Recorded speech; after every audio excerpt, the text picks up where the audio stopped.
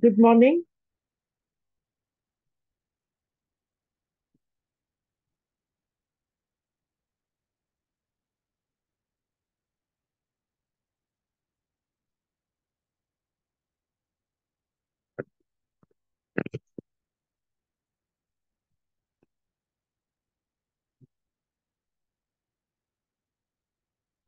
Morning, friends.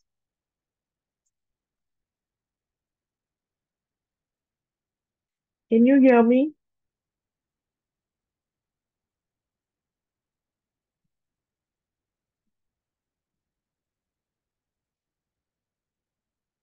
Good morning.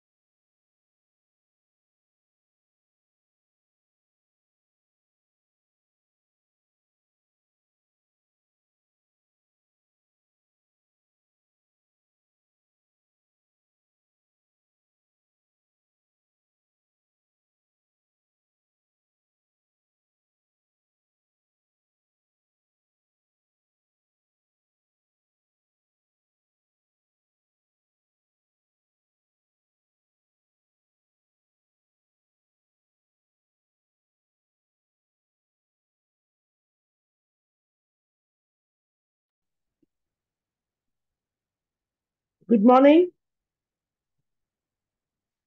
Good morning. Very good morning to you. Morning, everyone. Can you Good hear me? morning, everyone.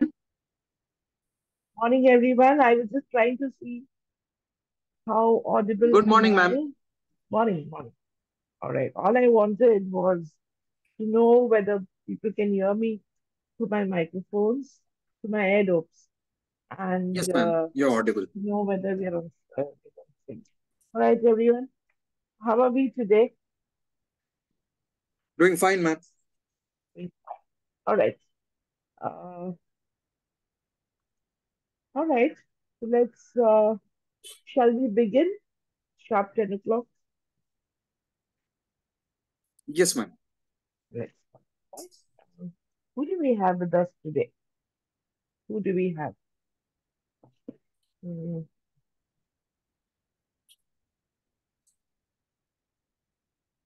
okay. I'd just like to know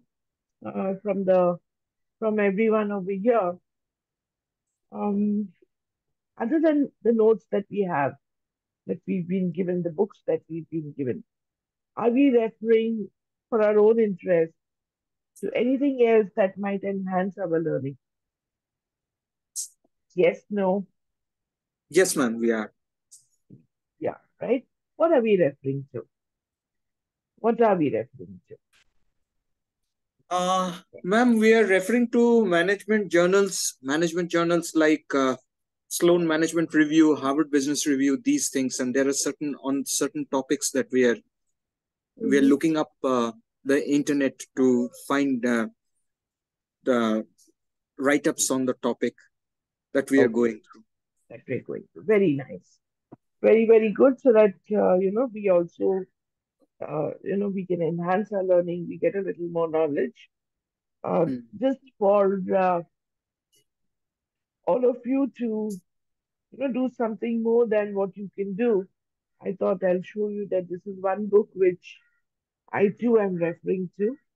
This is by, the name of the book is Effective Training by P. Nick Blanchard and James Tacker, James W. Tacker. It's a big book. I understand that all of you are working. It may not be possible for all of you to get access to your books from the library, but any bit of additional learning that you can get always helps you know, to make our concepts robust. Uh, And training being such an interesting field, it's always nice to read a little more about it. That's one. Uh, Secondly, uh, today's generation, I mean, all of us today wouldn't depend only on books. There are so many other resources on the internet. There are YouTube videos. You can always refer to this, right? Uh, and yeah, you want to say something? May I request that you rename your Zoom ID with your name instead of me knowing about a phone number or about what kind of instrument you have for connection. It always helps to connect better. If I know your name, I can see it here, and then we can talk. Right? So shall we start? Shall we begin? Yeah, that's it. Uh, Today, in the last class, if you remember, if one of us have, recall what we did, we looked at behaviorism. We looked at behaviorism as a learning, I would call it philosophy or as a learning concept, or you can also call it as a learning theory. Right? We looked at behaviorism. We looked at something called operant conditioning, which is Skinner's theory, where he said that you can actually uh, I wouldn't call it enhance, but you can elicit behavior from your learners, or you can get your learners to behave in a particular manner by using something called reinforcement or something called reward and punishment. Am I right, friends? Yes, ma'am. Huh? Am I right? So we said we can look at reward and punishment as a means to elicit behavior, to get people to behave in a particular manner. Now, when I say when you to get people to behave in a particular manner, most of us are parents, and all of us do things to get our children to do things for us or to learn or to pick up habits as a way of life, right? So, right from childhood, you say you learn this, you have your milk, then you'll get your chocolate, or you don't take your milk, then you will not get to go down to play. So, these are things that we use to elicit behavior, and in due course of time, these become ways of doing things for our children. And this goes on till the children become teens, and it goes on till our children never grow up. You know. So you're telling your teen that if you come back on time today, then I will buy you that dress which you wanted from H&M or from Zara, right? And because she likes that particular outfit so much, she will ensure that she comes back home on time, whatever timeline you've set for her. So these are rewards and stimuli, rewards and punishment stimuli that you use to get people to learn. So why are we discussing this over here? We're going to be looking at how do we apply these to the training domain.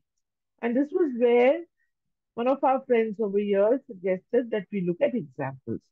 And friends, since I promised you that I'll give you an example each for what we do in operant conditioning, I'll start right from there. Right? Is this slide visible to all of you? Yes, ma'am. You can, right? Uh, I've tried to incorporate examples from the corporate world as much as I can. However, if you feel you have a better example, you're welcome to share that. So quickly, a little of slide usage, slide usage.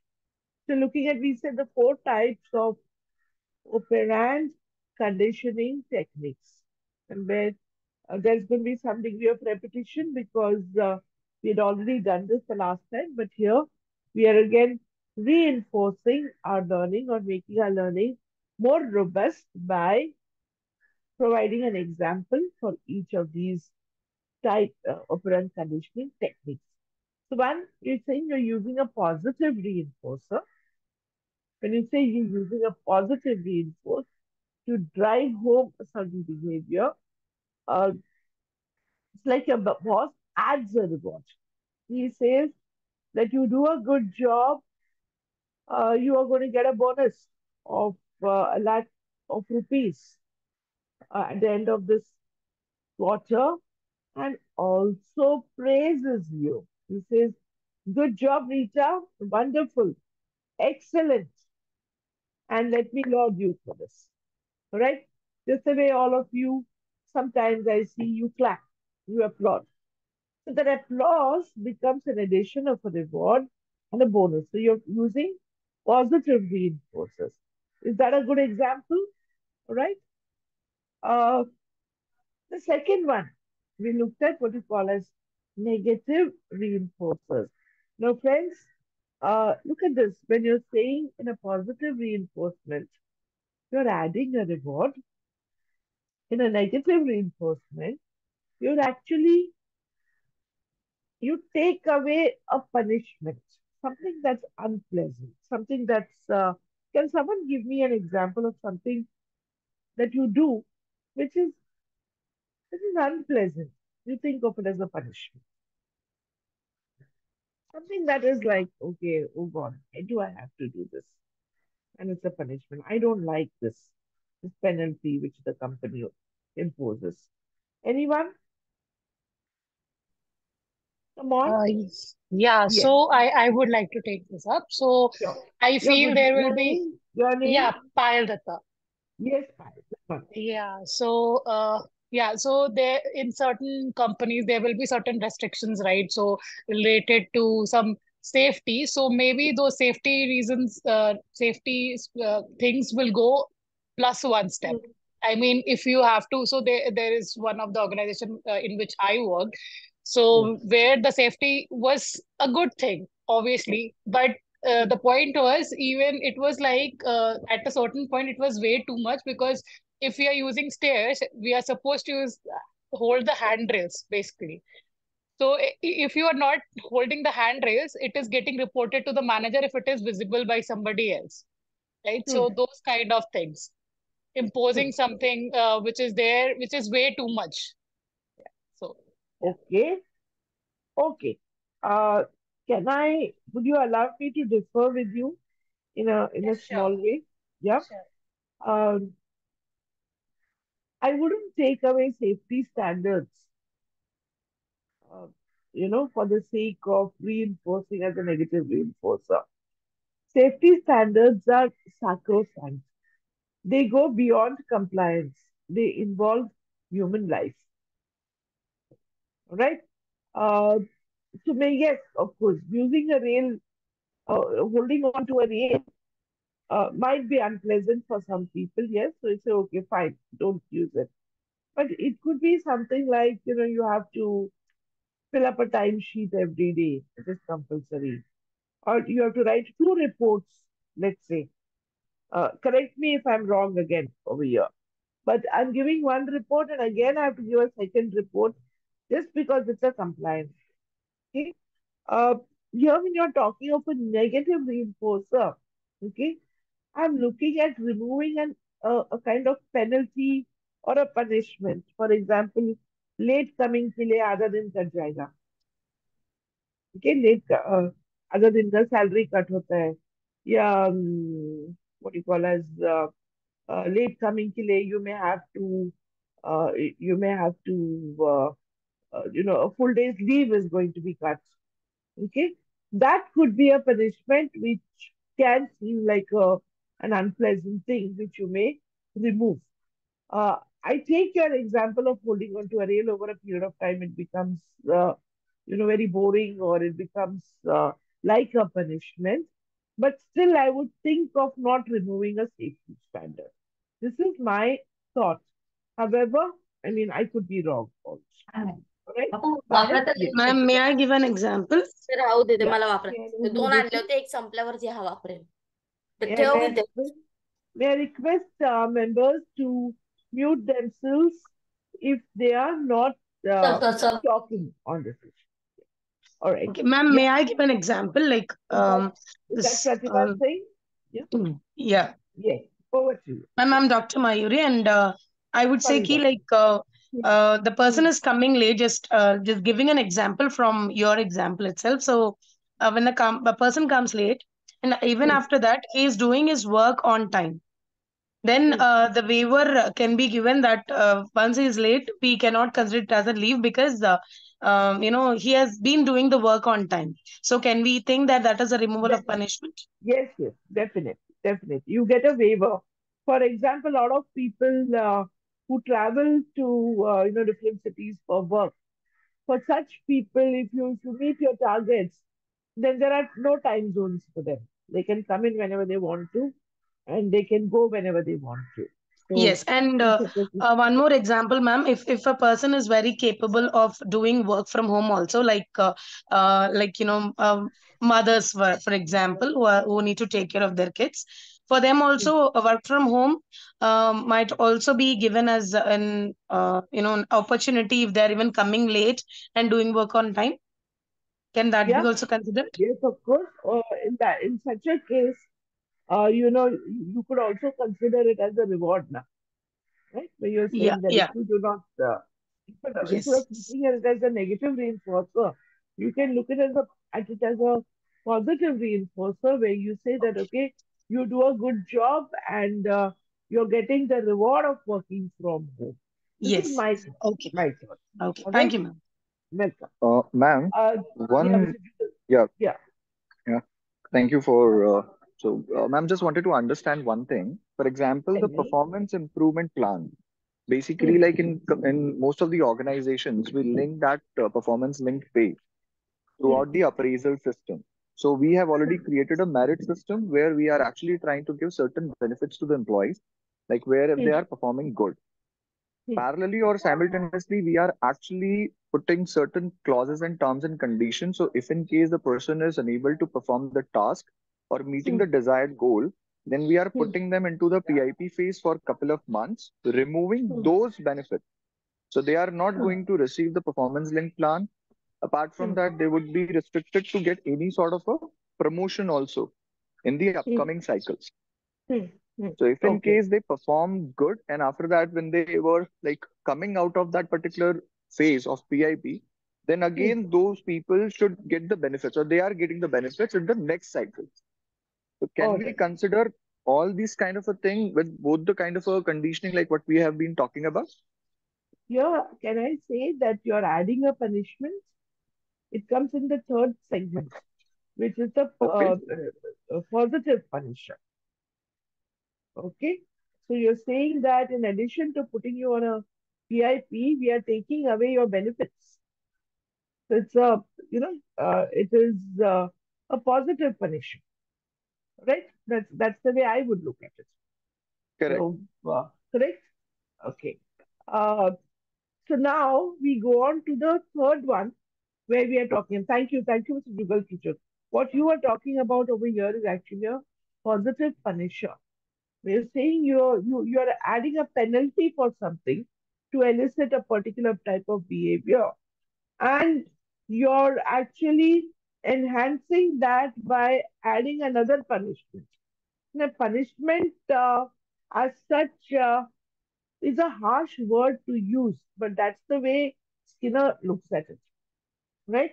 When you're saying that, look, you don't do this, as it is, you're not getting your promotion, but your benefits are also being kind of, sorry, that comes actually under what you're talking about, a negative punisher.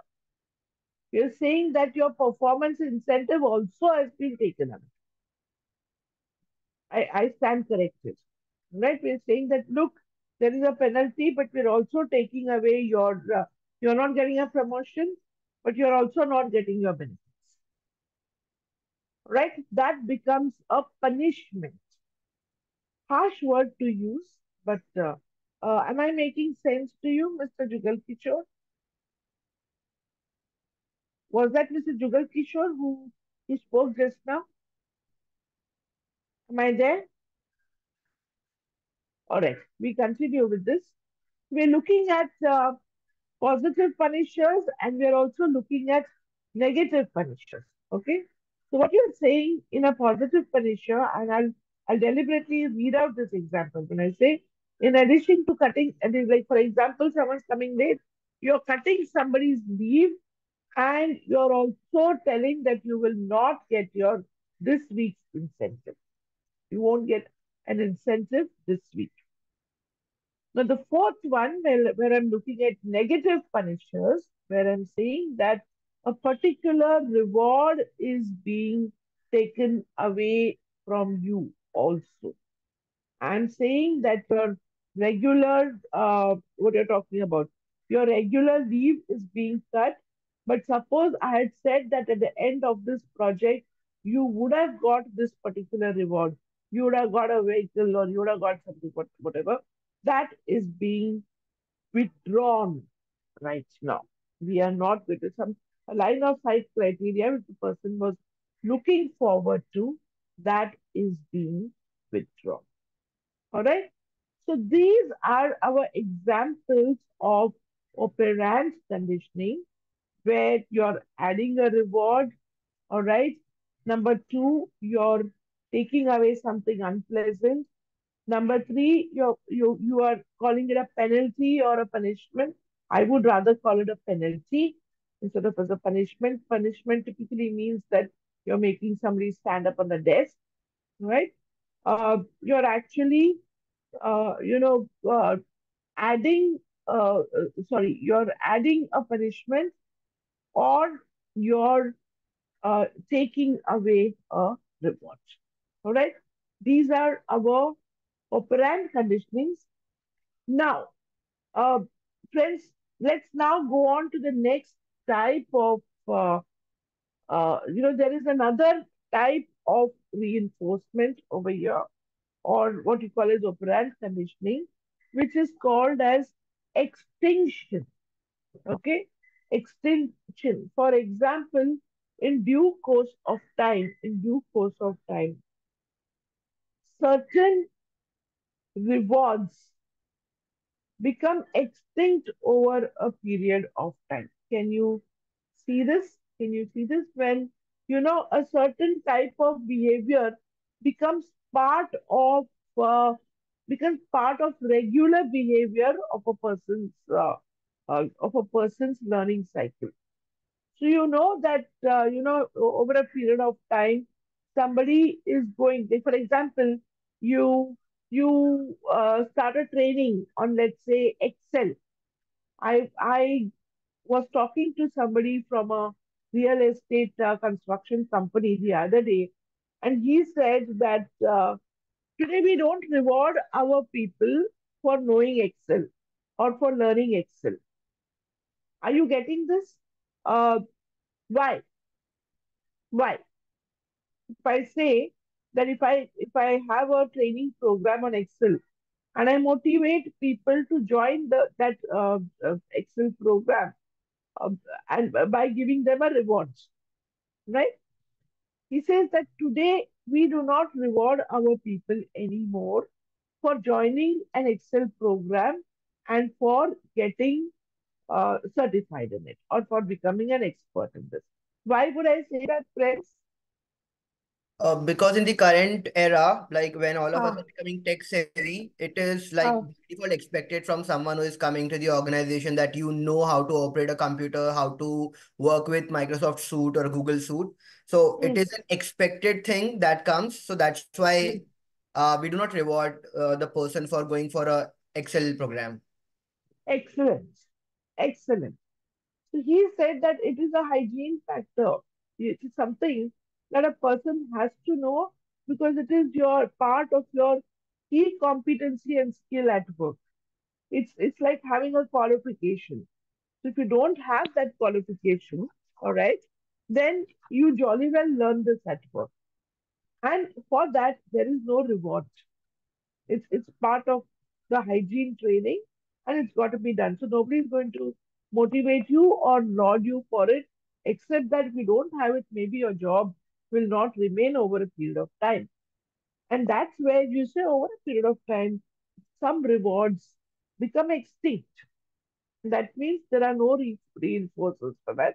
Learning is a necessity over there. The rewards become extinct. This is something that I added, although it's not there in our notes, or although our syllabus talks only about the four types of reinforcers. All right. Something interesting where you said that over a period of time, some rewards or some incentives for learning become extinct. They're just not given. You have to learn. You have to learn. Can you tell me what are some of the things in your work profile where you have to know this, or you have, and if you don't know, you better learn. Is there something? Would someone like to give me an example? Come on, come Like on. business emails, that Okay. the two, no. Yes. Ma'am, Very how true. to communicate on a mail? Honor, can you repeat? Communications and reply. When you reply on a mail, Hmm. there's a certain language to be followed Yeah. because Yes. yes, a Hmm. formal language, Hmm. better, a communicative language where, as in, Hmm. you're the leader of that particular department, or the, taking an ownership of. So you need to follow a certain language while communicating. True. True. Yes. It's something that you cannot do without. So every time I can't keep giving you a reward for writing a good email or how to Yeah, communicate in a particular way. Correct. Na? Yeah. yeah, So ma'am. thank you. As Hmm. soon as a person joins a company, like Hmm. he would be given a training, Hmm. which is actually Yes. needed for the project. So even that can be then can be considered. Definitely, definitely, definitely. When you're talking about, you're saying this is induction, these are the Yeah, hygiene factors which, there's a base no level at which initially maybe for motivation they give you lunch. They said, fine, okay, let me go on, let me do whatever. In due course of time, you're looking at, yeah, completely, uh, not withdrawal of the reward, but in due course of time, it gets taken for granted that there are no rewards for learning. Thank you. Thank you for that. Uh, okay. I just wanted to ask you whether you would like to take a guess at these, or shall we move? You can take this down if you want. You can take a screenshot, and maybe at the end of our session, we can see whether these are positive reinforcers, negative reinforcers, whether they are positive punishments or negative punishments. We can do that later. Right now, let's get on with our syllabus. I'll come back to this slide again, please. I promise you. All right? Uh, yeah. Now, I don't know whether I discussed this in the last class. If I have, please let me know. I don't want to waste your time. Have we or have we not? When we are talking about Bandura's learning by observing, when you watch other people's behavior. I think we did this the last time. Yes. I'll quickly summarize Yes, this. ma'am, we I did say this. in the learners watch by observing. You look at someone and you see how they behave, and the four processes here are attention, retention, and we are talking about motor reproduction. It's like I pay attention, I retain that in my memory, and then I try to reproduce that by, if it's a skill, it would require my limb movement. Like it's, for example, when you learn dance by watching somebody, and how motivated you are. Ultimately, if I'm not motivated, I will not repeat somebody's behavior because I feel that there is some merit in that. Only then would I repeat that. Correct? So that's what you're talking about. Again, I'm not looking at this. Uh, we now move on to what you call as cognitivism. Cognitivism. If you remember, in the first section, in our very first class, we looked at the meaning of cognitive. Can someone refresh my memory? Can somebody refresh my memory? When I say cognitive, what does the word have to do with? Over to you, friends. And there's a reason why I'm asking all of you to talk. Ma'am, it is seeing, hearing, Seeing, hearing, seeing, It relates to knowledge. Ma'am, it's relates to about learning through About involving all the senses. senses. Thinking. wonderful. Yeah. Yes, Thought analyzing the process. information, It's a processing I mental the think process. It's a It's a mental mental process. process. it's a Yes. mental process where we say when you're talking of cognitive, anything to do with the brain. And when you say, look at these words when you're talking about recognize or you take cognition of something. Okay? What are we doing? What are we doing? We're actually referring to there's that beautiful term, gray cells that we're talking about.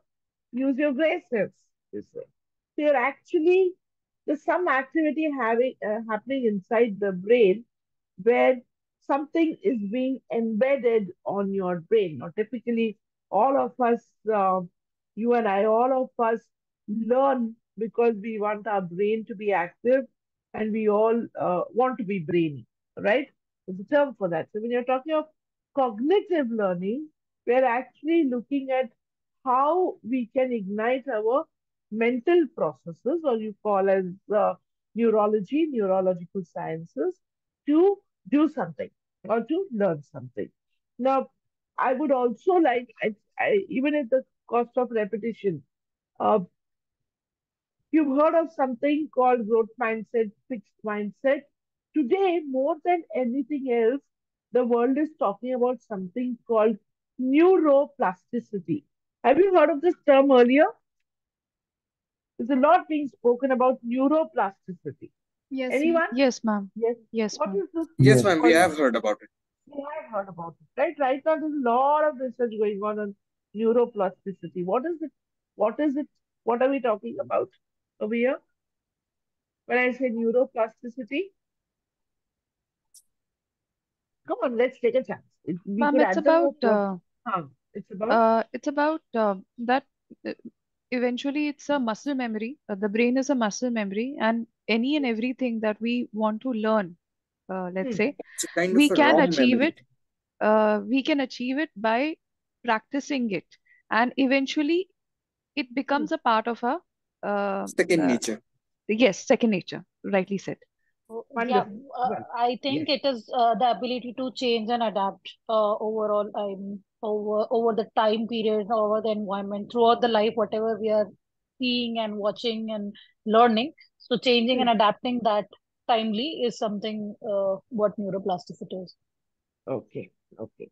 So all of you are correct, and I'm so happy that we know that whatever we do, so the primary philosophy over here, or the theory or the science behind it, is that the brain is also uh, an organ, and if you don't use it, then it's going to atrophy over a period of time.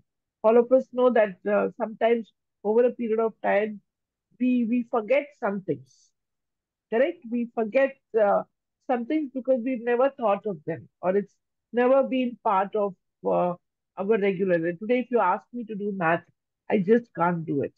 Right? I can do basics. Tables, I can learn. Why? Because tables are part of my, and it's something that has been ingrained in us, right? And our teachers made us practice that over a period of time. But if you ask me to do algebra or trigonometry, I can't do it because I've not practiced that over a long period of time, which means that somewhere my brain has stored it in some corner, and I'll have to do a lot of practice now to recall that again and do it.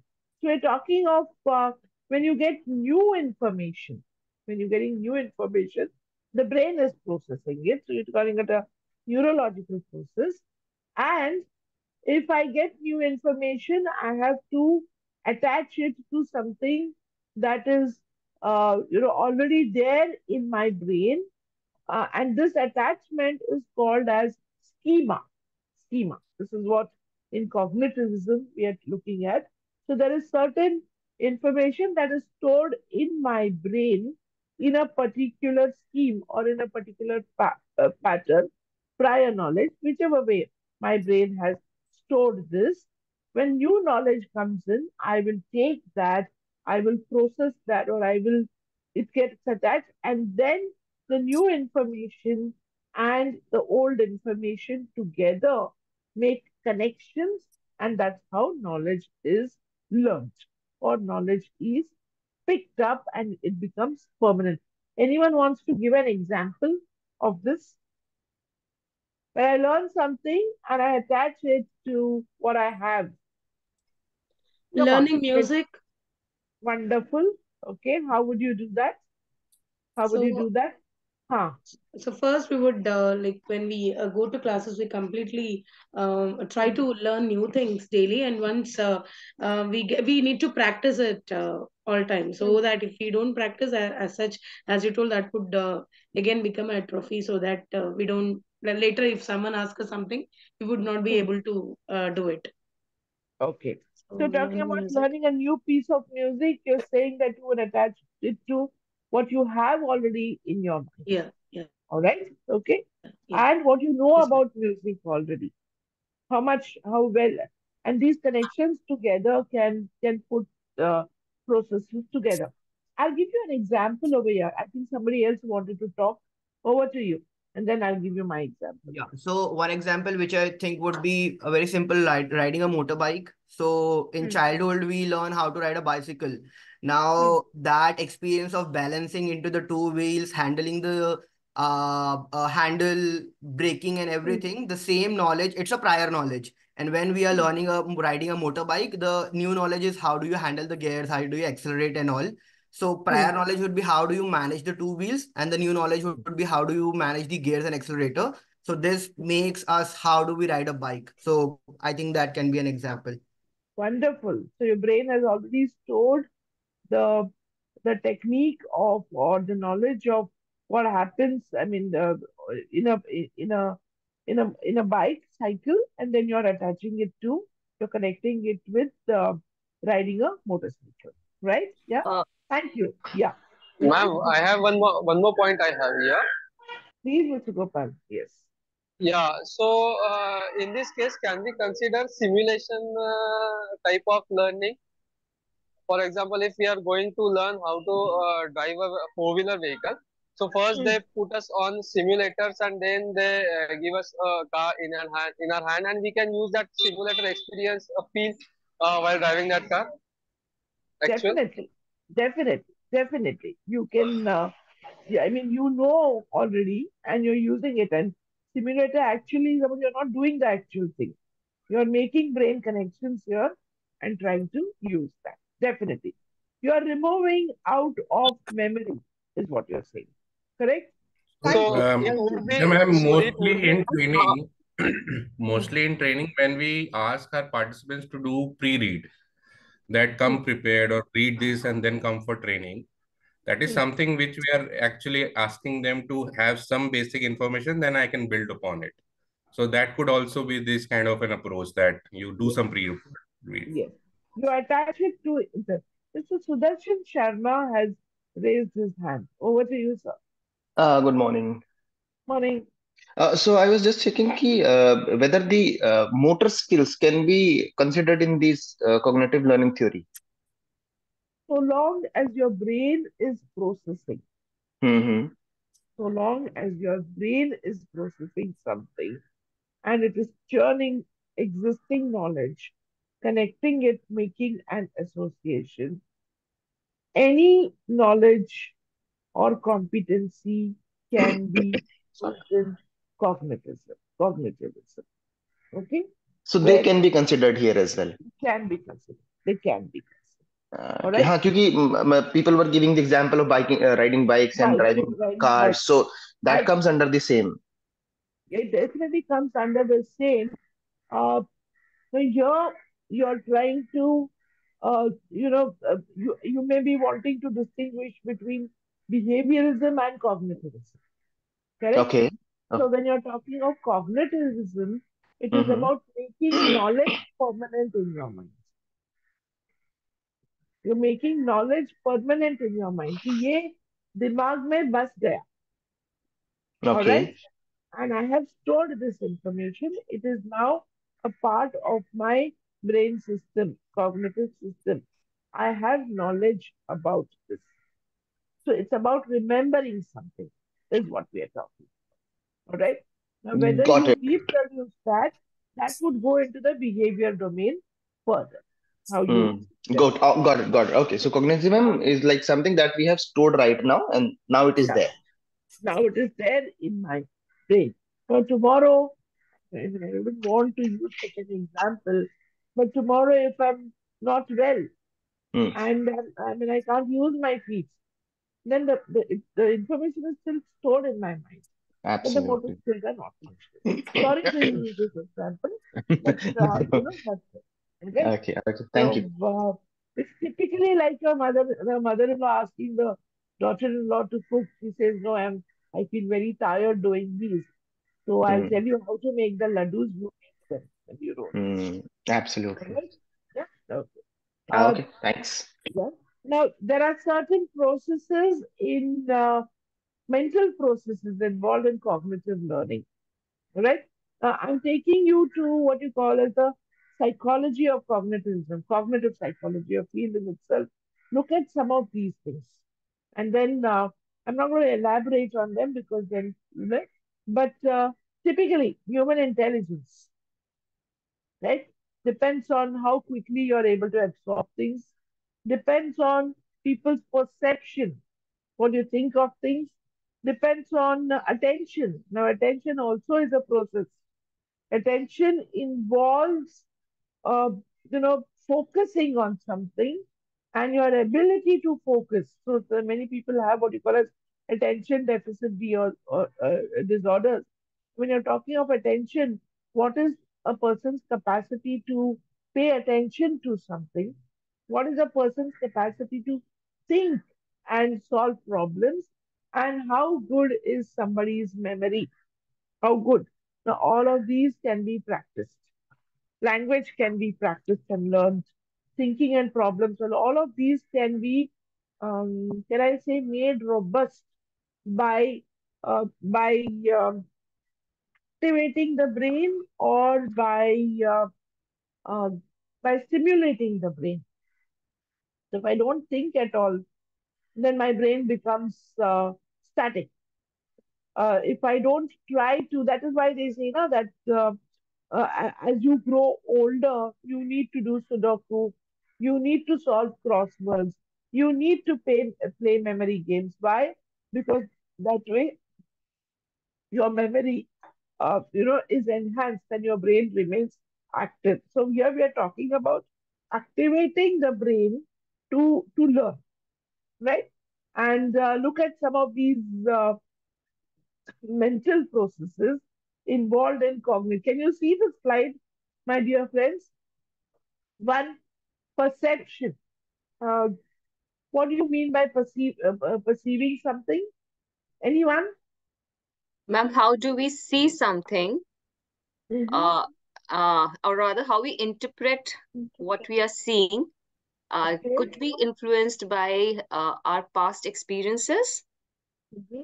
Okay. and how we had processed that experience. Okay. Okay. Yes, very true. Now let's do a small exercise. Yeah, Mr. Abhijit has raised his hand.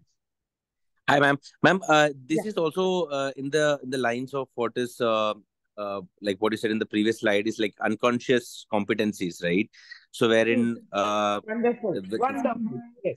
the four Continue. levels of competencies which are there, right? Yes. Yeah, Conscious thank you. competence, unconscious competence. Can you tell me the four? What we are actually doing is a memory game. Yes, ma'am. Yeah. So which are the four? So Yeah. yeah, ma'am. So there are basically four levels which is there, wherein in the first level is unconscious incompetency, because where I am not at all aware of anything and I don't have the skill set. The second is basically the level where you know that you're supposed to do this, but you're not competent enough to do this. The third level is conscious competence. You're aware of what you're supposed to do, but you do not have the enough competencies to do that. And the fourth one is unconscious competency, where you becomes a natural process for you. For like what one of my friends said about driving a car. Nowadays, driving a car becomes a very, I mean, for people who know how to drive a car, it becomes a very common thing. They know that you get into the car, you have to put it in from neutral to first, and then you drive, and when the speed increases, you put it to the second gear. So these are the 4 levels of competencies. Very true. Excellent. Thank you so much for that. Thank you so much for that. Thank you, ma'am. We're looking at, embedding this knowledge into your system, in your brain system. All right. Now, thank you for that example. I would like to dwell on each of these as much, I mean, if we attempt each of these mental processes just for half a minute or for 15 seconds. This is a small exercise. Uh, and those of us, I mean, all of us are adults, right? All of us are, or we not? We're about 21 or 22. Can you recall something where your perception about something was different when you were a teenager and it has changed today? Or your opinion or your value about something changed when you were maybe in school and it changed later? Over to you, Very, Radhika. very, very simple one, ma'am. Once we were in school, we used to think that life after job will be so easy. But now, Right, because the money would come. Okay. when we are a Sorry. working professional, we understand the problems of a working professional now. Okay, so that has changed now. Yes. Yes, Yeah, Okay. absolutely. I would like to say that initially we used to think that theory is more important for, say, in school or in college, getting degrees is important. But I think when we started working, I realized that experience, application of that knowledge is more important. You might a 12th standard might have much richer experience than somebody who would have passed from a very would have a lot of degrees because he had applied that knowledge. So I think even street smartness has proved more than getting a lot of degrees from very reputed colleges. I have experienced this, and this has changed my perception now. All right. Okay. Yeah. Thank you so much for such beautiful examples, all of you. Can I say here that the lens through which we see things now has changed? I mean, our lenses keep changing, right? And the color of our lenses keep changing. Yes or no? Anyone? I'm talking of notional lenses. I'm not talking Yes, about ma'am. real-time contact lenses. It Okay. does. Yeah. So, you know, it's also about learning how to change your lenses over a period of time. If you keep on, wearing the same lens lifelong, I guess learning might never happen or the mental process will never change. So that's why we are talking of perception. Recognition is actually when you see something and when you attach it or connect it with what you already know. You say, okay, fine, this is what, and you see something, you recognize, you have a image of a person's face stored in your mind. And when you see that person or when you see that, you connect. Radhika, you raised your hand. You want to say something? Ma'am, I wanted to give an example of perception. So I think when we were teenagers, our parents used to keep telling us that, be in a good company, stay around people who are, good people around you. And now when we grow up, we see the youngsters around and we feel, oh yes, our parents were right, their concern was right. So I think that perception has changed. When we were young, we used to feel our parents always giving us lectures or something. And now when we have grown up, when we see youngsters, we feel that concern for them, that hope they are in good uh, surroundings. Absolutely. Absolutely. So your perception has changed now because there is more information in your brain, the brain right now, which can process the reasons for which this advice was given to us. Right? Yeah. Very Thank you for that. The perception has changed. Now I'll quickly go to Remembering, we also spoke about this, but can we look at what you call as imagining? Yeah, like I said, human beings are the only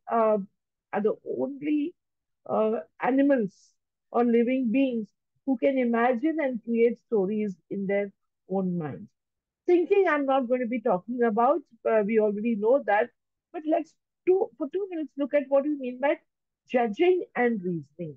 We're actually, why do we judge, and what is judging? Why do human beings tend to judge? Ma'am, I understand the past experiences, personal experiences, or an experience which somebody else has shared with us Mhm. is quite a foundation for us to judge. Always being careful and Hmm. avoiding a loss while taking a risk.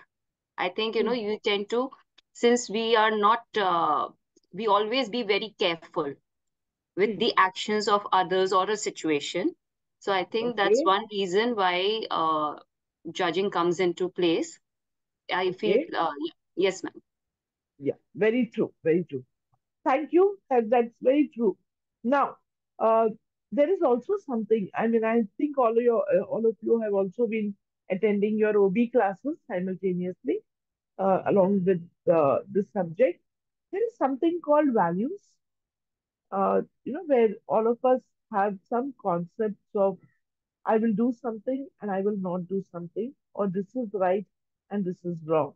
So there is also that element of ethics, values, right, wrong, which has been ingrained and which is somewhere stored in the brain. So when you're talking of a cognitive process, we also judge. Human beings tend to decide or put them in labels of right, wrong, ethics, yes, no, well or not well, or good, bad. These are all things that go under the domain of judging and reasoning it out also. When you're talking about reasoning, you're actually trying to analyze. You're trying to rationalize. We're saying that you're trying to find meaning out of the whole thing. Problem solving, conceptualizing, I think all of us are quite aware of that, and we look at these as training concepts a little later on. So that's where we say that cognitivism is actually a mental process, and it's about using the brain for storing knowledge or making knowledge, like my friend very beautifully said, it's about an unconscious competence over a period of time. It becomes set in your mind and then you don't need to think again and about it becomes natural to your system. So thanks for those examples. Now look at what are the training methods. Now this is important for all of us. What are some of the ways in which you can use cognitive learning, okay, for training and training methods? So let's look at role play, uh, brainstorming, memory games, solving a real company problem. Does anyone want to, for the next 5 minutes, just to break the monotony of a lecture? Would you want to do this? I'll keep quiet and we can play one of these. Which one would you like to do? Which one would you like to do? Would you like to do a role play or would you like to play a memory game or Memory would game. you like memory? Yes. Yes, So ma'am. over to you. Yes, Who's ma'am. that? Okay. Let's do this quickly. Let's do this quickly. Are all of you sitting in a particular place? Are all of you sitting in a particular place? Yes. Yes, Yes, ma'am. ma'am. Yes, ma'am. Okay. So Yes, ma'am. Yes, ma'am. I'm giving you uh 2 minutes. 2 minutes. Uh, assuming that all of you are at home. Assuming that all of you are at home. Quickly go around your house. Quickly go around your home and identify uh, at least seven items, seven items in your house which you had taken for granted and not looked at. Something that, something that You suddenly felt, oh my God, this is also there actually. And come back to your seat. On your mark, get set, go.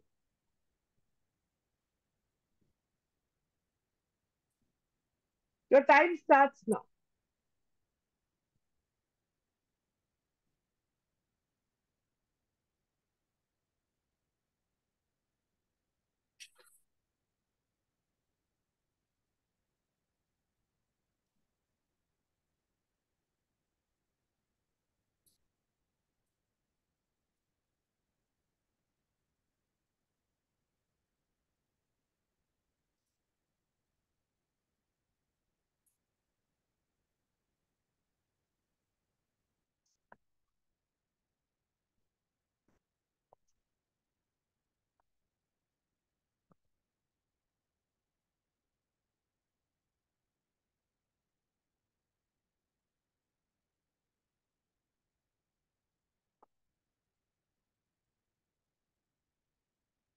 Are we back? Yes, ma'am, we are. Yes, Are we ma'am. back? Yes, Who ma'am. starts now? Yes. Who starts now? Yes, ma'am, done. I can start. Yes, may I know who this is? Yeah, Dr. Payal. Mayur? Yes, Yeah. Payal. Yes. So Okay. yes. So I have a dog. So we have lot of play items for him. So there are a lot of play items which we do not even see right now. So those play items. Then a skin product which we have, which we buy after watching after some advertisements. So we keep them, but we do not use them. So it is there in the cupboard. So a specific kind of pen or pencil which we see in some fair or something, and we just buy it out of excitement, and it is still there. Keychains. So I keep collecting keychains, but I look at them after a year or maybe a few months, or maybe after years I see them. So this that is also there. And my guitar, which I have, which I actually have kept it for a long time. So I think after years I just look at it and then I realize, oh, okay, I have that one as well. So yeah, So when will you start playing the guitar now again? I will start it soon, ma'am. It will start it soon, right? Okay. Thank you and wonderful, wonderful. Now, yes, I'll come back to you, Miss Payal. There's someone else. Come on, quickly, quickly, quickly. Okay, ma'am, this is Mayuri, and what I saw in my place is that I made a fountain when I was when I was in my intermediate or so. So it was in a corner, I saw that, and there were few awards which I received, and when I saw it right now after a very long time, there's a very big suitcase which was given by my parents during my wedding, so that was also there, and there's a god idol in my almara which I didn't see since ages, and again a weighing machine which I always keep on thinking to reduce weight, and this is what I saw today after so long Okay, time. after so long. Okay, wonderful, wonderful. Okay, I want Thank to go you. a step further, Dr. Mayuri, to ask you now, what Yeah. insights did this give you? I mean, how did it make you feel? And what ideas I mean, what future action are you going to take with these things? I felt that I have too many competences which I'm not even looking for.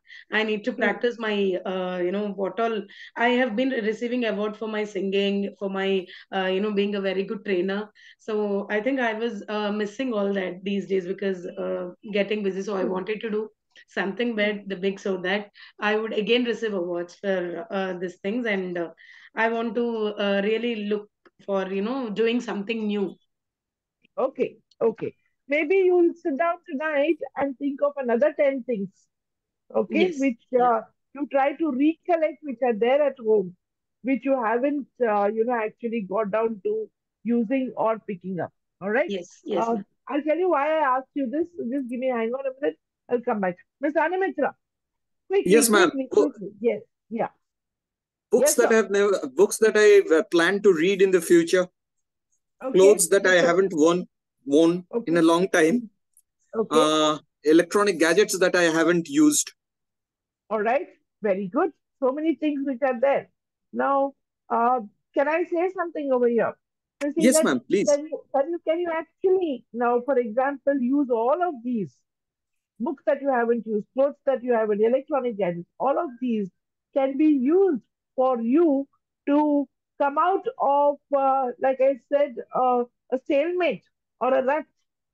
which and to refresh yourself or to rejuvenate yourself. Right? Now, can you do that?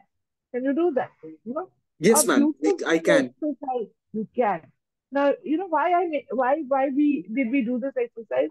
I used this exercise uh, during COVID or when we were doing our online classes to develop team building skills among the students. And how did we do this?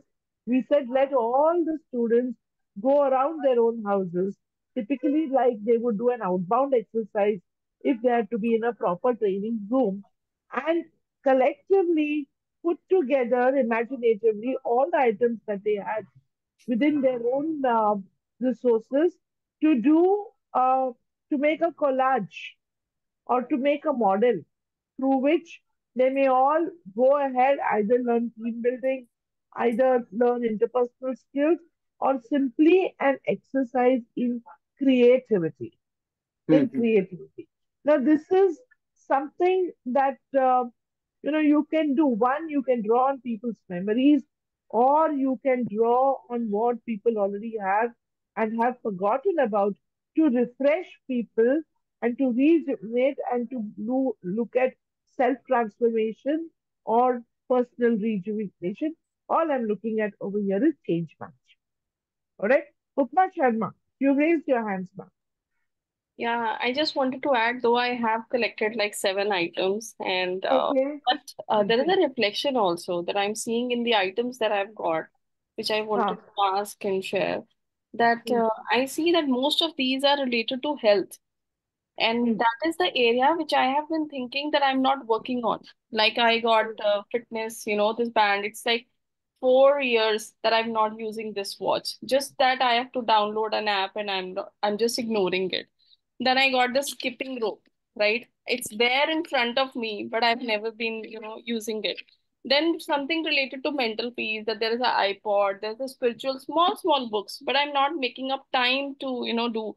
And then this is for my strengthening, for my arms and I mean for the hands, fingers. And such a easy thing, approachable, next sitting, I mean there on the table next to me, but Hmm. not being used. So Hmm. I saw that, all of these things are something related to mental peace and health. So is it that your brain will attract the items that are, that you need? Yes, of course. Maybe it's an unconscious, subconscious thing where people are actually we are doing. Can you hear me? There's some noise at the back. So I hope that's not Yes, disturbing all yes, of you. I can hear you. It is, and I think we are slowly moving into the constructivist learning theory. We are saying that you're picking up consciously what you want to. You're associating, Hmm. right? Once you've looked at at a fitness gadget, automatically your brain is moving towards, or your mind is moving towards looking at additional health gadgets. Is that what you're saying? Is that what you're saying? Your brain tends to move Yeah. in a particular pattern and reinforcing the health thing in your mind because True. somewhere the health thing is there in your mind. Yeah, What this a was like beautiful a example. surprise for me that this also happens, that unconsciously I'm picking up those things which I maybe wanted to, do, or yeah. Of course, that's your underlying positive. Now we are going into philosophy and spiritualism over here. One would want, but you're actually drawing yourself or propelling yourself to look for those things, right? Beautiful, beautiful. So, what is the message that you're getting out of all of this, and what is it that one would want to derive from this? This is something that you can use in a training session. You can use it wherever you want to, whether it's in a wellness program or in a positive thinking program or simply in a skill building program or in a problem solving program, wherever you can use this. Or you can also look at a strategic development session for your organization. Long and short, friends, these are some examples. I hope all of you are familiar with lateral thinking or with the desert survival game. Yes, no? I think No, all of us have done that. No? no, Who no, hasn't? ma'am.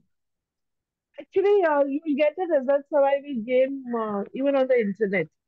Well, it was developed by an army colonel who, it's a fictitious situation. You can put your entire training group into a desert and say that these are the 10 items that you're left with because your plane has crashed. And if you have to move towards safety or towards habitation, how will you use these 10 items to reach your destination? It's a beautiful game. And more than anything else, it helps the participants to exercise the brain and think of new uses for existing items, just like what you did now. But it's a little beyond it. Think of new ways of using existing items and also to negotiate with your team members to to decide the right strategy for survival. Try this out. But I have a question here. I have never played this lateral game before, but it sounds very interesting. So, what I would like to know is there an end result that the trainer will have in mind, or is it how the participants want to carry it forward? The trainer will be okay with that. What is the outcome?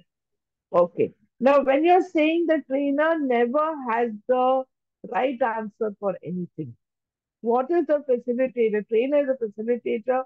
When you're talking of lateral thinking, as a manager, at any point of time, I need to have the ability to think in different ways. I cannot have a fixed way of looking at things. I cannot have a fixed perception of things. And And is therefore, seven thinking hats is a lateral six, thing? six thinking hats, not Six. just Oh, six yeah, thinking sorry. hats. Six Six. thinking hats is one lateral thinking exercise. There are different ways in which you can do it. Can I look at different solutions for a particular problem? And can I get the group to arrive at a consensus on how can we take the best out of five different solutions and arrive at one solution? So trainer will never, and ideally, trainer should never have a final say on anything. Trainer should be a person who enables people to think in different ways and then say, let's make a synthesis of things. Okay, so that will be the debrief. In that case, the debrief will be on the consensus that all the participants will arrive at. Yes, yes. Now, even if you're looking at a desert survival game, there is a solution. There is a ranking based on an army officer's, experience. So the trainer will show these solutions and say, this is the way you could have thought. But then it's one way, now the participants will feel, oh my God, I did not think of this, so I'm a failed person or I'm a failure. Not at all. I have learned. So the trainee has gone from point A to point B or maybe C or D, and the trainee has learned something. Now, when you're looking at all of these, what are we looking at? Has the trainee made an attempt? Has the trainee exercised his brain to think of different ways and to think in different ways? Am I right? Right over here? Absolutely, ma'am. Thank you so Yes, much. so much. Okay. Uh, why are we doing all these exercises? Are we doing it for the trainer or are we doing it for the participants to learn something and to grow from point A to point B? Develop. All right? Yeah. Nidhi So, Miss Agarwal. Rita, Yes, ma'am. do you think Yes, reverse thinking and brainstorming will be part of this lateral thinking exercise? absolutely. I Okay. may say that, I can say reverse thinking. I look Rather, back. arriving at a solution, I mean, you just see the extreme of what it can happen, right? In the reverse thinking, and then you Definitely. brainstorm. Okay. Then you will. Yes, absolutely. Absolutely. All right. Now, for example, you can combine all of these methods. You can say, I solve a real life company problem through brainstorming. Let everybody talk, right? And then and then you make a collage or a synthesis. Or like I said, take a real life company problem and you put them into a lateral thinking exercise. Let somebody look at the negative side, let somebody look at the positive side, and let's make it, into a combined game. Right? So you can use that, and you can actually take all of this to do a role play also, a discussion, an interaction or a teach between two teams. That can also happen. So there are various ways. It all depends on the trainers. Like, because somebody asked me over here, trainers' creativity or the trainer's ability to motivate people to participate in the activity, right? Yes, Uh, yes. Thank shall you we so much, move Ms. to the Rita. next slide? Yeah. Yes. So there Yes, we were ma'am. looking at when I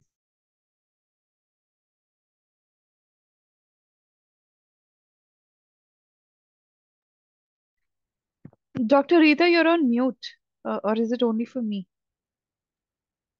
Okay. all this Yes. while was I on mute? No, No, just Just now. while Okay, thank changing you. the slide. Just while changing the slide. All right.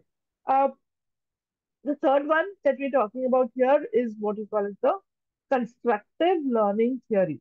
So you'll be surprised over here. What do I mean by constructivism? What do I mean by constructivism? Now, for example, I'm telling you something when we spoke about a particular idea. How many of us have been just taking it and storing it in our brains? And how many of us have been trying to make constructs of that in your own mind? Have any of us attended a training on, let's say, dress code or let's say cross-cultural etiquette?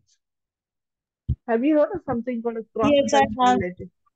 Yes, You Yes, ma'am. have, ma'am. right? Ma'am, Okay. Yes, soft ma'am. Yeah. skills would also be a part of a training on soft skills. Definitely. Definitely. Yeah. All right. Yes, ma'am. Uh, let's say you have a training on, can I go to dining etiquette just for, as an example for training? Sure. Yes, Dining. Yes. yes, ma'am. Sure, ma'am. Now, typically, let's say you have a course on dining etiquette, how to, use the fork, plate, or whatever it is. Now, if you attend a training on use of certain what do I call it? Equipment? What do I call it? Fork, knife, spoon, or all those your dining items. Utensils. Cutlery. Cutlery. Cutlery. Thank you. Cutlery. Now, when I'm using that and I'm learning how to use a fork, a knife, or a spoon, or let's say even if I'm learning how to use chopsticks, right? When I'm learning that, I already have some constructs in my mind about how to use it. I would have watched a movie where I've seen someone using that. How many of us have seen the movie My Pretty Woman, Julia Roberts? Yes, ma'am. I Yeah, have. That is Yes, one of my yes, All ma'am. of all-time us, all favorite. of us, all all of of us us. have that. Yes, All ma'am. of us have that, right? Okay. You have that So oyster flying into the waiter. wonderful, wonderful. And Thank even you I for that think, ma'am, example. Princess Diary also has that etiquette. Princess Okay. Diary too has It, the it does. same. There Yeah. is an etiquette training over there, right? Yes, yes. So somewhere while watching that, and look, I mean, how beautifully all the examples came out. And when I say now, if I start talking about dining etiquette and I take your mind to take your memory back or take what you've seen in Pretty Woman or in The Princess Diary or whatever other, yes, I would like to take you back to Roman Holiday, Audrey Hepburn, where Mm-hmm. she just hates all the etiquette and she just moves out of that. But it's also well ingrained into us.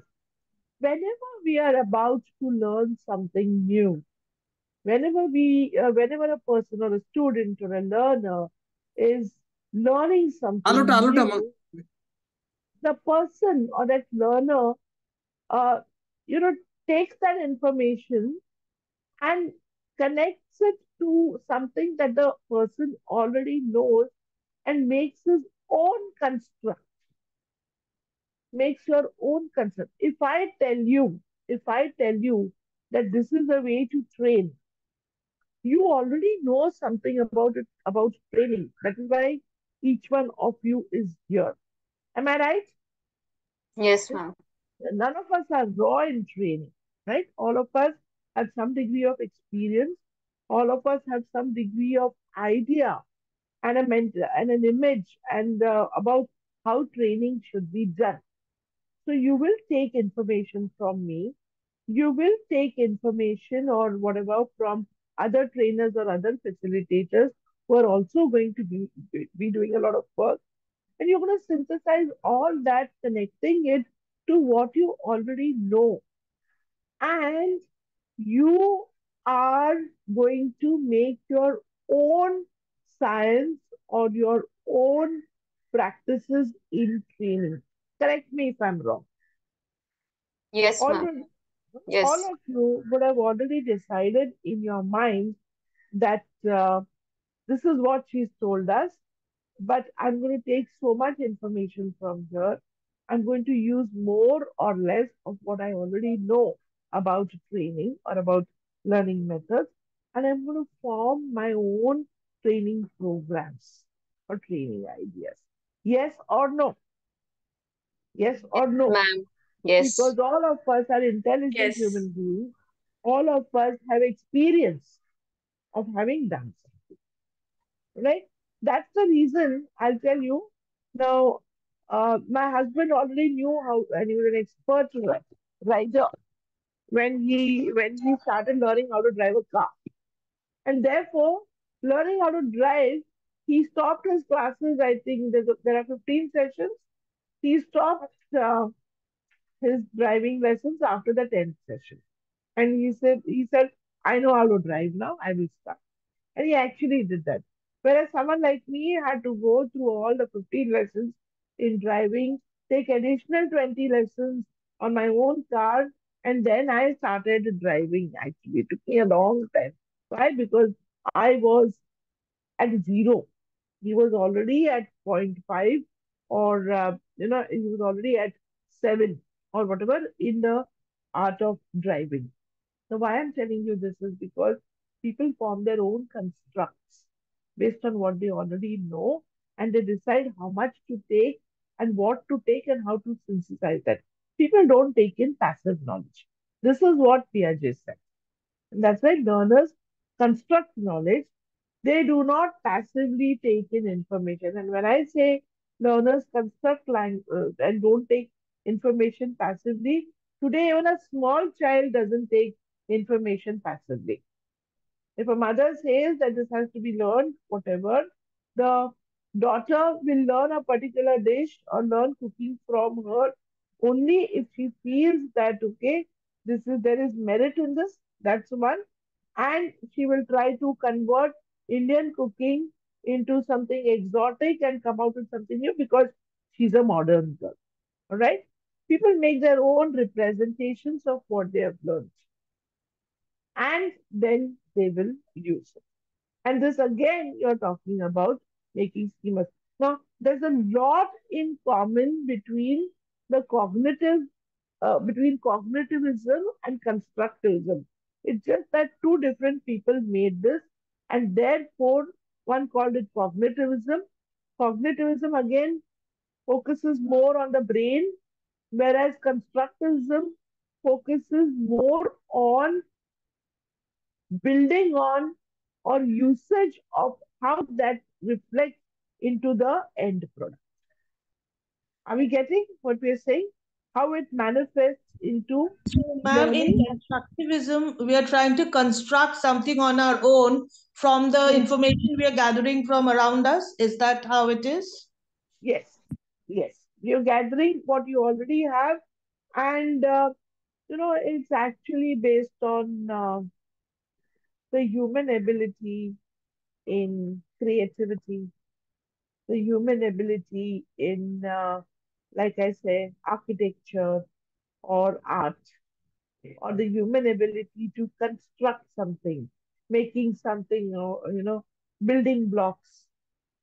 For example, you're getting a set of building blocks to has anyone used Ma'am, can I ask hey, for yes, example, please. an example, like I learn a video editing, Then I'm editing Sorry? videos in my own style. That's called Yes. constructive learning. Wonderful. Wonderful. You learn how to do Okay. video editing. You learn how to do photography. Okay? How to use the thing. And then you decide whether you want to do nature and how you use nature, how you synthesize. That's constructive learning. All of us do that on our cell phone, right? Okay? You Yes, edit ma'am. in your own style. Recent time, all in making reels and things. Yes. Sorry? Can you can you repeat? Because all are edited, currently making reels and things in Instagram for that's it. Yes, that's a constructive learning. Now, for example, when you're talking of constructivism, though it has a lot in common, I would personally say that constructivism moves more towards getting the trainee to do things. And it involves a lot of free leverage to the trainee to make sense and to derive his own utility of what you have trained that person on and to do things according to the trainee's style of doing things. And therefore, you may have to be a mentor, you may have to be a coach, you may have to give some leeway, and you also may have to act as a counselor once in a while. When the trainee has a problem and the trainee comes to you, you may also have to help the trainee to arrive at his own solutions.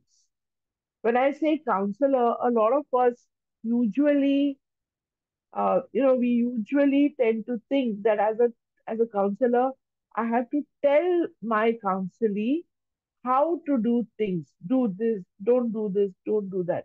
But counseling, the science of counseling is actually when your counselee is stuck, you need to allow that person through talking or through sitting down with you to find out where he or she is going wrong and arrive at his own solution instead of you telling that person. So when I say it's a trainee centric approach to learning, you need to be a mentor sometimes, you need to be there, you need to be able to help the person in the personal domain as well in the in the official domain. You need to be a coach sometimes, you need to be a counselor, you need to be a facilitator. And in constructivist learning, you can use methods, let's say, such as we're talking about role play. You get people to debate. Uh, how is a debate different from a discussion, friends, or from brainstorming? Because I think in debate, we will have both positive and negative, like pros and cons perspective. So there will be a combination of thought process. However, it will be very different from each other, where we are actually not discussing, but it is like I have this points which is completely opposite to your 10 points. Yes, exactly. In And debate, yes, it's like Actually, in debate, we don't draw a solution. we need to find a consensus somewhere where all the participants arrive at a particular decision. But in debate, we proactively encourage them to oppose each other and have their say. how would that help, Ms. Neha? Since how would a debate help? I mean, usually people say discussion is the best way. But let's put Ma'am, in a debate, there are participants, like there are opponents, and that is how it is in the real life also. Everyone will not be on your side every time. So, how do you convince someone that your point is the correct point by a little bit of aggression, but more in the assertive way? So, maybe that is what we learn while we are debating. excellent. We're talking about, you're talking about holding your own standpoint. Is that what you're talking about? Yes, ma'am, absolutely. Yes. Yes. Do you think that holding your own stand? Yes. Thanks for that. I could see a whole lot of other people also talking. I Over want to you, to friends. add, Yeah. yeah, ma'am, I Yes. want to add in debate, very rightly said what she just said, mentioned now, holding a point. And the best part is the opponent, the for and the against, both are team members or friends. So we also get to see that while imposing your point, how do you even see both? I feel both the parties are right on their own point. The thing which really gets highlighted, how you still accept the point of the other person, be assertive about your own point, and yet I think there is a lot of teamwork also which we see during a debate. Yes, yes, There's a lot very of true. teamwork. Yeah. Yes. During discussion, it is something like we actually draw down few solutions for the problem which has been there, and then Yes. we discuss regarding the problem, and I mean we just draw the proper solution which is like more perfect for the problem which has come. And in debates, we actually make sure that whatever we are talking and whatever we are giving, like the two pros and cons, like two teams which are there, what they do is like they would come to a point, tell a point that their solution is the perfect one, and the other team would even say that their solution is the correct one. So debate is something where we don't draw into a proper solution, but in discussion we just get a proper and to be aggregate or appropriate solution for the problem. And when Thank you. problem solving is more Actually, of yes, actually, in debate, there remains two teams, one in favor and another team remains in the against. So there are two teams, and the final, both the teams give their own thoughts, and after sharing each other's thoughts, they come to a consensus, and that is called as a conclusion, the final conclusion. So it is a discussion and share thought sharing of two teams and on a particular topic, so that they can find a final consensus. Wonderful. See the number of thoughts and reflections that came on a on the concept of debate itself. I can see that there are a lot more people who want to talk over here. Am I right? Yes? Yes? Okay. Now let me just take you to this one thought over here. What skills or what abilities get developed when a student or when a learner is in a debate? What gets developed? You look at it when a person is debating, First talking thing is about lateral thinking. They need to think laterally, like okay, about a topic from different points of view, because they never know what will be the attack coming on the topic, on what point. And once that happens, they need to respond back. So they have to be very alert, thinking all the time, listening. Active listening is very important. Unless you listen to your opponent, what is the point they are making to cut your theory, you will not be able to answer back when it's your time, when your time comes. And of course, teamwork. Maybe you do not have adequate knowledge or information on that particular topic. So while that is being discussed, you are listening, paying attention. At the same time, you're having a little bit of a discussion among yourselves, as in how you will be responding to whatever is being said. So a lot of all our sensory organs are always involved in it, and we are always on our toe. And it's a very exhilarating feeling that happens after the debate is over. wonderful, wonderful. Thank you so much for that. And Thank see, you, ma'am. thank you, thank you, Ms. Neha, and thank you all of you. Mr. Shivaram has raised his hand. We do have time for 5 more minutes, so yes, Mr. Shivaram, Shivam, I'm Yes, sorry, ma'am. not Shivaram. Yeah. No worries, ma'am. Ma'am, actually, what I have felt when we do debate is that we as humans all have different beliefs and perspectives. So when we are in a debate, we actually get to think from different perspectives as well. And we actually get to question our own beliefs as well, like which might have not even questioned in the past before.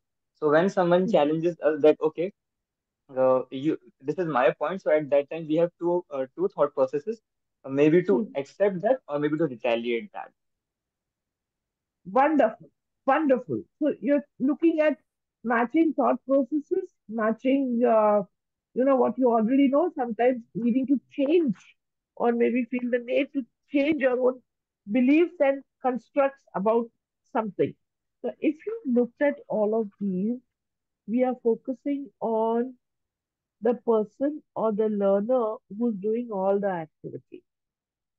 As a trainer, you are, can I say, you are a bystander.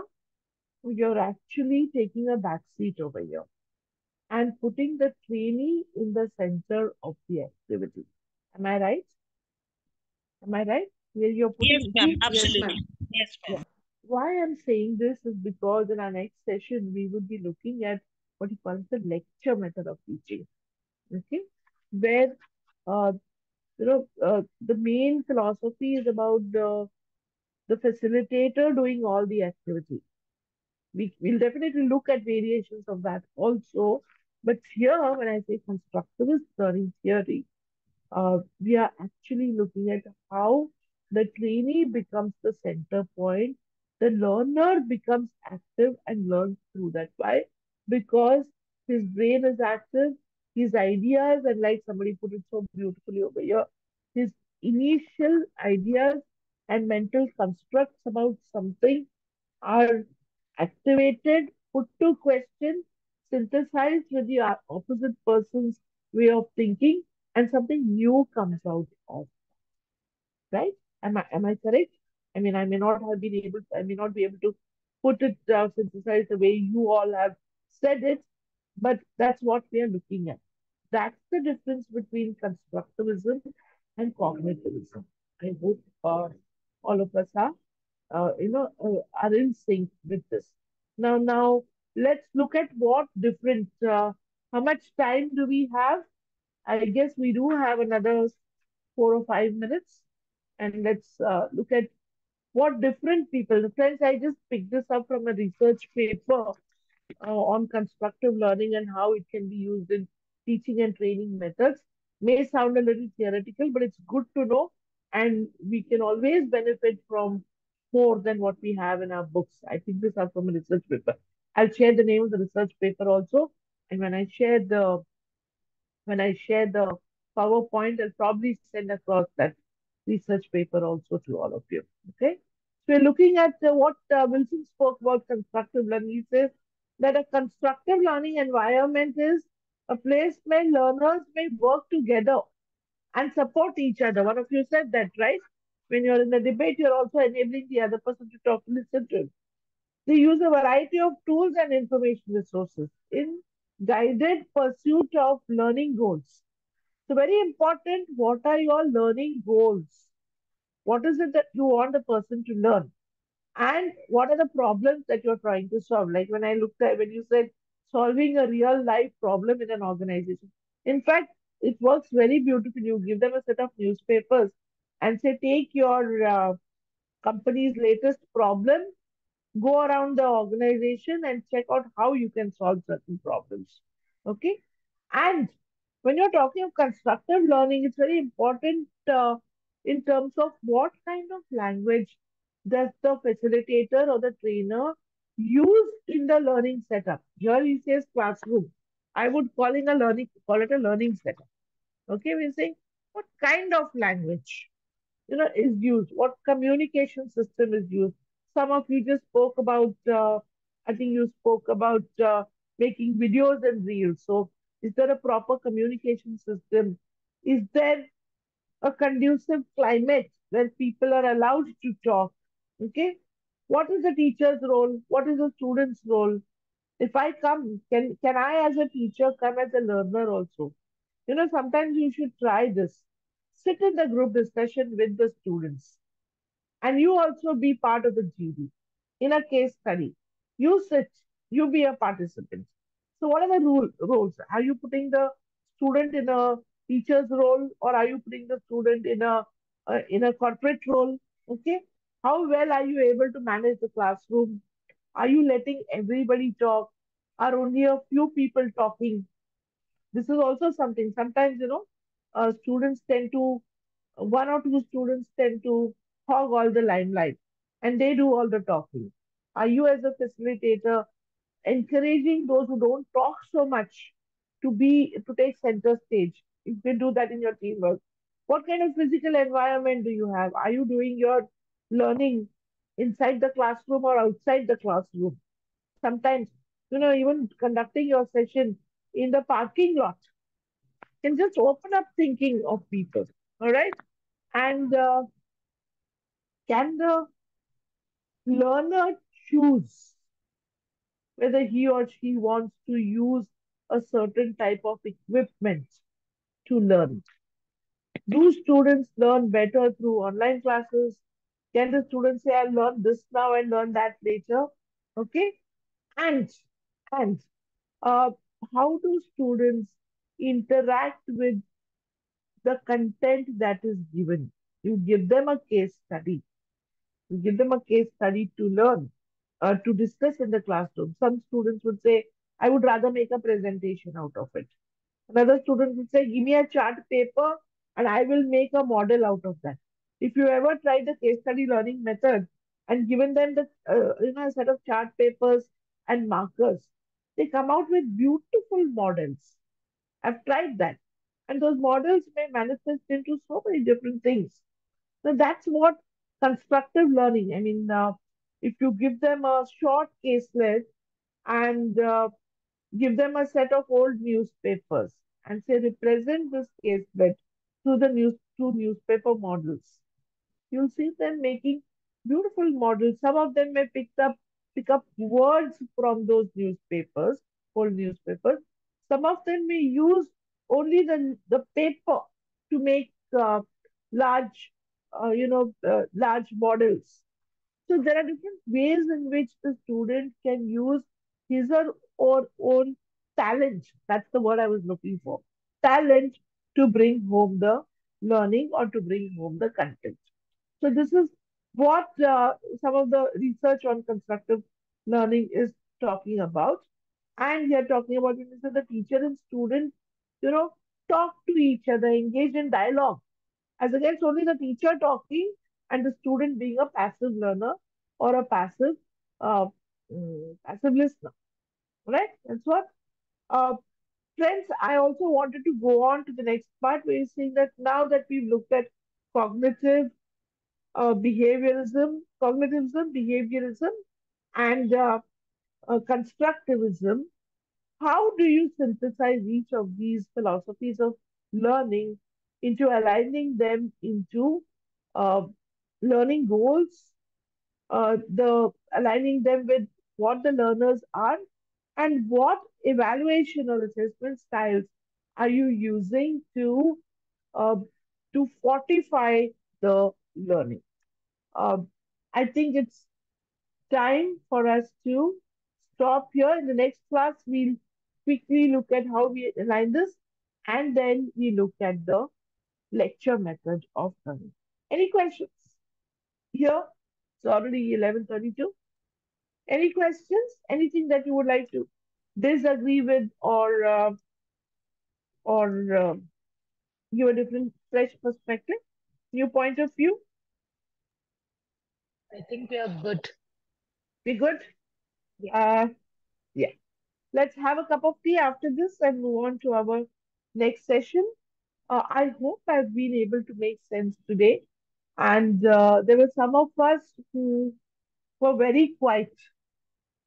I would rather that everyone speaks and in the next class because, otherwise it would be only 4 or 5 people talking and the others being passive listeners.